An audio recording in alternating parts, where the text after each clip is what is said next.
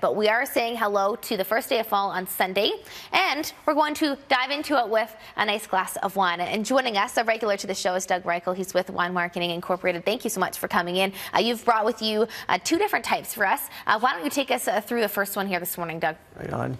This is, we're moving into a season that's moving us a little bit more indoors, Rusty, so we think of maybe fuller, creamier styles of whites. So one of my favorites here is the Mount Difficulty Chardonnay from the South Island in New Zealand. Just a beautiful wine that it takes a lot of work to produce. One of the reasons I say that is because Mount Difficulty, as its name would imply, is all about very poor soil, gravel, very arid areas in the South Island, and the roots have to go deep. But strain in the vine brings gain in the wine. Right. And good statement there. And the result is this incredible wine. So this is a Chardonnay that's been fermented in barrel for no less than 12 months. And the result is this gorgeous sort of tropical fruit, pineapple-y notes, creamy, buttery, and it just begs things like roast chicken.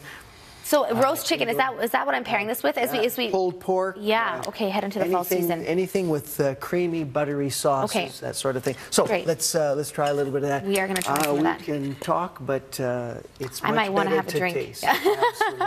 That's right. Okay, so I'm pairing this with pulled pork, and that's something that we could maybe be having, something a little not traditional heading into Thanksgiving. We're planning ahead for that already. So this is the Chardonnay. What do we have next in line here? Will I smell this one? Take a look. Just spend a quiet moment in there, Rusty. Yeah, it smells great. It does smell tropical, actually. Yeah, and you'll get some of those vanilla notes that come from the French oak.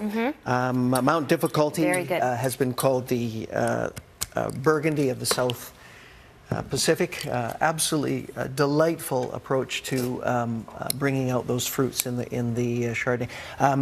Sip and savor, absolutely delicious. The next one we have is from Tuscany in Italy, and what we're dealing with here is a blend of Sangiovese, Syrah, and Merlot. This is from a very small vineyard in the Tuscan area, and it is completely biodynamic, certified organic. Wow. What that really means in the end, Rusty, is that the winemaker and the winery people are just saying, we want the grapes to speak healthfully of what's in the land and the soil, and the results are in the glass.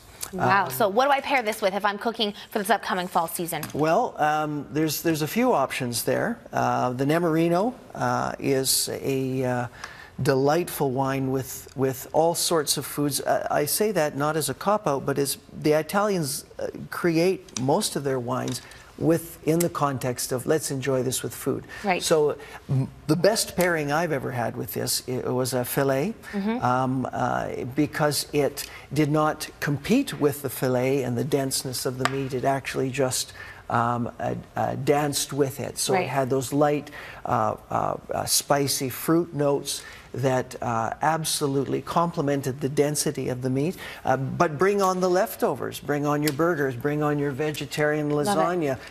My goodness. And the Nemorino will be easy to remember because it is named after an Italian opera character. Easy to spot on the shelf because it looks like the guy with a bad hair day. Yeah, I think Worse than mine. Well, if I have maybe a bottle of this, I might have a bad hair day. But no, you have a good hair day. Doug, this is always a pleasure to have you on. We're going to talk more wine heading into the commercial break. Before I do let you go, this is the season of fall heading into the Christmas holidays that we're going to be at dinner parties, and we're going to want to take a nice classy bottle of wine with us. If people want to contact you, how can they do that? Finewinesask.com. Finewinesask.com, or on your cell at fwsk.mobi. Thank you so much, Doug, for joining us this morning.